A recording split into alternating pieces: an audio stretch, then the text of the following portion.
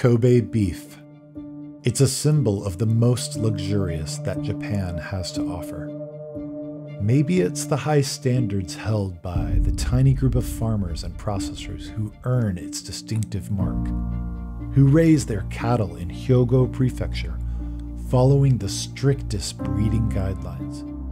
Each calf fathered by one of only 12 bulls chosen by the government for their perfect meat quality and exceptional marbling. Or perhaps it's because of its rarity.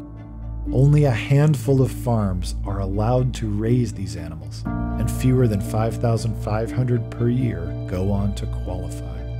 And of these, only 10% are eligible for export overseas worldwide. Only 37 restaurants in the United States can serve it. Or maybe it's because each delicate, velvety, umami-packed bite has simply earned Kobe beef its reputation. We've brought you award-winning Japanese Wagyu from Kagoshima and Iwate prefectures. And we debuted the rarest beef in the world, olive Wagyu from Kagawa Prefecture. Today, we are excited to bring you the one and only Kobe beef from Hyogo Prefecture.